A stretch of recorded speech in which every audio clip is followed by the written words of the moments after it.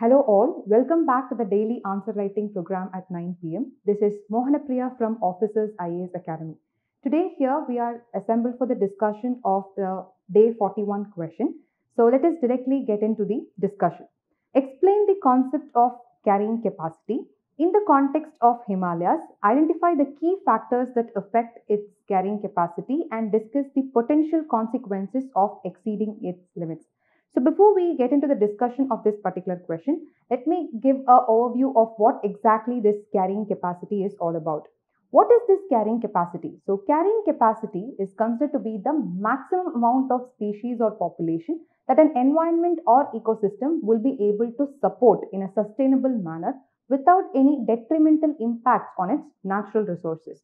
To put it in more simpler fashion, let me give you an example. Assume there is a region of land and there are ample amount of forest regions, there is ample amount of water supply, lakes, rivers, groundwater, everything is sufficient there. And assume there are 100 people living in that particular region. All of a sudden, in a matter of 1 year, assume that the population of that particular region has increased to say 1000.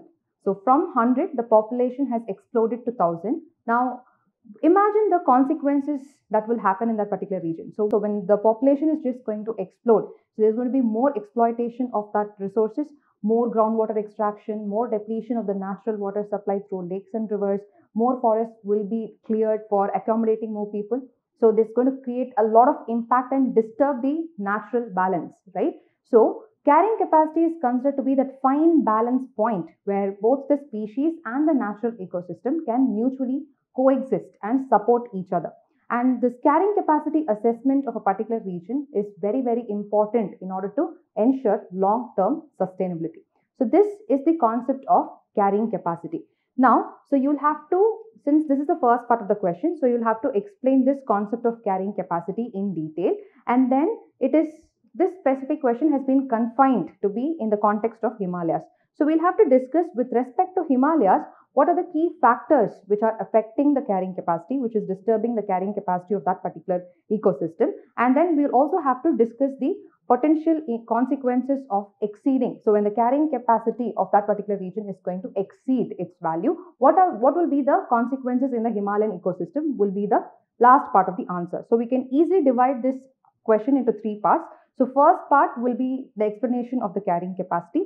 Second part, we'll be discussing about the factors which are affecting the carrying capacity of the Himalayan ecosystem. And then the third part, we'll be discussing about the possible consequences in the Himalayan ecosystem when the carrying capacity is going to exceed. So let us directly jump into the answer. So this will be the introduction. So as I already told you, the introduction will be the definition of carrying capacity. So you will define it in 2 or 3 lines. Jump to the second part of the answer, which will be the factors affecting the carrying capacity in the Himalayan region. So the first major factor will be the population. So when there's going to be an increasing population and inflow of tourism, so there's unregulated tourism, dense population is going to cause a strain in the local resources. So that is the major factor, and this is going to, of course, result in the over exploitation of water resources for the industry, agricultural purposes, increasing urbanization. All this is going to put a strain on the freshwater resources availability and unplanned urbanization, infrastructure development. Of course, urbanization is going to expand when there's going to be more inflow of people, right? So when there's going to be an unregulated tourism, that is when more amount of tourists are going to come into a particular region, there'll be increase in the number of hotels, resorts.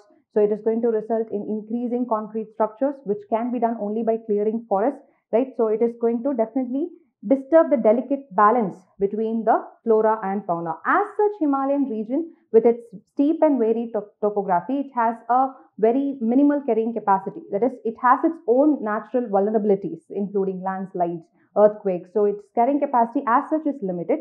So apart from that, when we're going to bring in a lot of factors from the anthropogenic side, so when there's going to be unregulated usage of water, clearing of forests, disturbance of this natural flora and fauna, it is going to create a very, very major, it's going to create huge consequences in that particular region. And apart from that, we also have this concept called climate change, right, which is threatening the entire globe. And when this carrying capacity of the Himalayan ecosystem is already disturbed, and when it is going to be accompanied by this climate change also, the consequences are going to be even more. So climate change is already accelerating. Increased amount of melting of glaciers is flash floods, like increased cloudburst occurrences are all happening in that particular region, which is also posing a threat to the carrying capacity.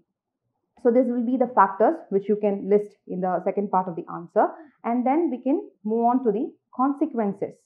So what are the consequences which is going to happen in that Himalayan region? So I think the consequences are going to be very huge since it is a very vulnerable region.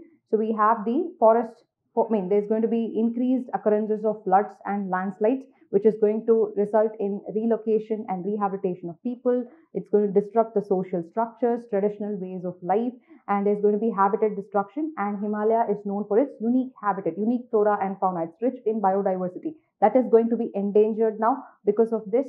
And over extraction and pollution of freshwater resources, it is going to threaten the irrigation, drinking water availability, aquatic ecosystems, and of course, agricultural systems are also going to be impacted, right? So there's going to be water scarcity, soil erosion, there's going to be extreme weather events are going to impact and create a huge issue with respect to food security. And scarcity of resources like water, fertile land can also cause social tensions leading to conflict. So these are all the possible consequences when the carrying capacity of the Himalayan region is going to be disturbed.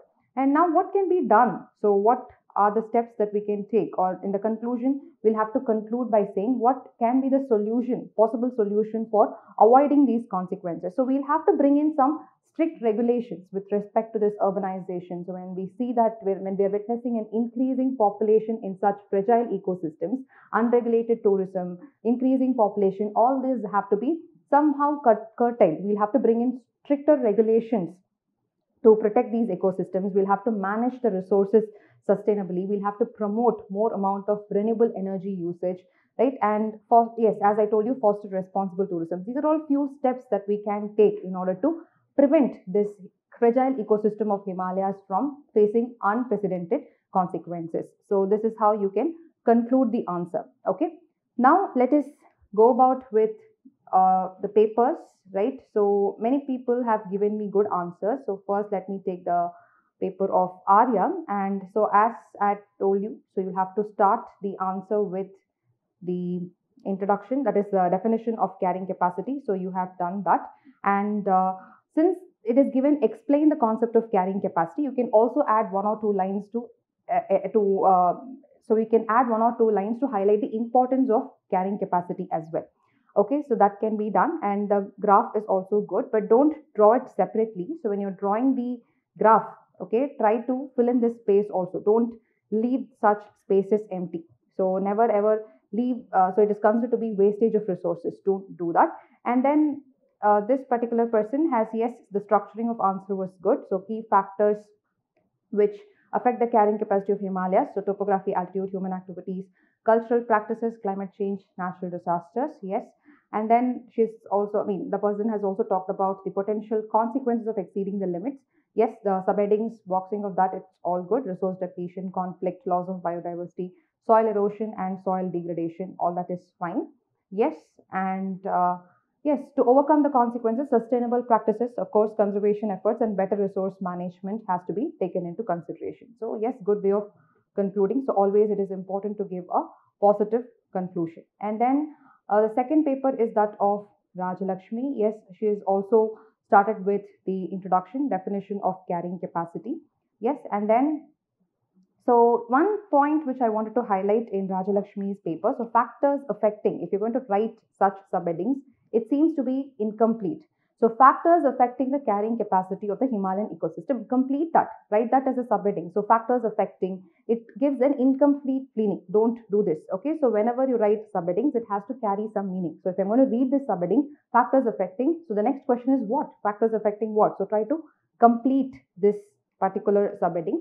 Okay, and then the points were all fine. So rising population, climate change, altered precipitation, so unchecked tourism, urbanization. So the points were all fine. Here again, consequences. So consequences of disturbance in the carrying capacity. So consequences in the Himalayan ecosystem. So that is, again, this subheading can also be little more elaborate. So consequences was also fine. And her conclusion, yes, she's also quoted about the International Mountain Day and the theme restoring mountain ecosystem, so which is a good way. So you have brought in the current affairs part as well, and the way of conclusion was good in this paper.